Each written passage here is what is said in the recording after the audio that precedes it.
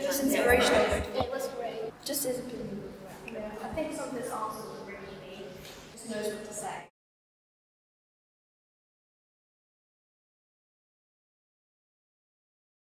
I think the most surprising thing he said was that he doesn't like really, the way he formed his sentences, like he doesn't really care the fact that like the Chinese government doesn't really like are against his opinion, but the fact that they just want to silence him because they think he's wrong. I just like how confident he was, how he didn't care. Like, you know, he said that he doesn't really care about other people's opinions and that he respects them obviously. I think that must be a hard thing to like do, especially in his situation.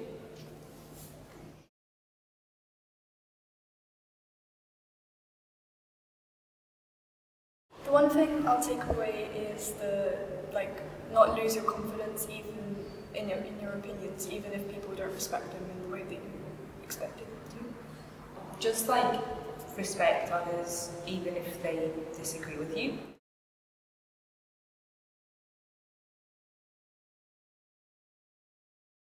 My favourite artwork was the play with the people and all the wires, you know. I think that my favourite artwork was the one behind us. It looks like a lot of hard work.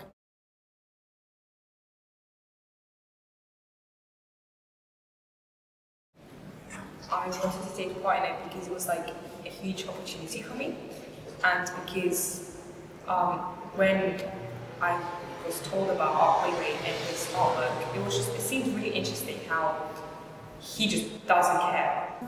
I just think it's a really cool experience to be able to do, to like interview someone. His art pieces are really interesting. I just wanted to see them.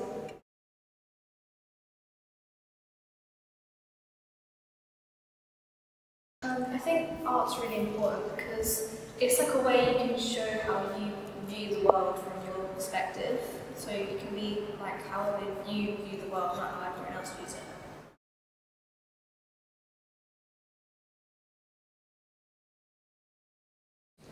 I mean, it inspired me to kind of do something like this in my artwork that we have to do for GCSEs. Like seeing his artwork, how he literally destroyed like a 2,000-year-old vase to create something new.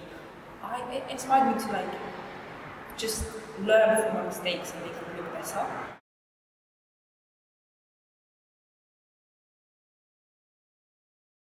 I think especially younger generations should come and see all of his artwork because it will inspire them to and show them that you don't need to follow certain rules, and that it would be better off if you express yourself, even if no one else agrees with you. What matters is that you are your own person and you should follow rules.